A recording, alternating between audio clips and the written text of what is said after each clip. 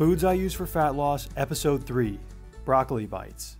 I've said many times I could never snack on a vegetable, but put broccoli in chip form and air fry it with some pasta sauce and count me in. Dice 100 grams of a medium onion and 908 grams of frozen and thawed broccoli. Add the broccoli to the onions and mix. Alternatively, you can just do this in a food processor, but you'll have to do it in batches. Place into a large bowl and add 120 grams of instant masa, 8 grams of salt, 12 grams of garlic powder, and 4 grams of pepper. Mix it all together till it's well combined, and then add in 60 milliliters of water and mix to form a dough-like consistency. You can do all this in the food processor as well, just make sure you do it in batches. Spread it out onto a large sheet pan and press it into shape. Move this into your freezer to allow it to freeze for about an hour, and then cut it into 48 bites by making 6 columns and 8 rows. You can transfer these to a Ziploc bag and store in Snack City. To cook them, you can go straight from the freezer to the air fryer at 400 degrees Fahrenheit for 12 to 15 minutes. Each broccoli bite is about 16 calories, or if you make 10 of them with 75 grams of pasta sauce on the side, it's 180 calories total.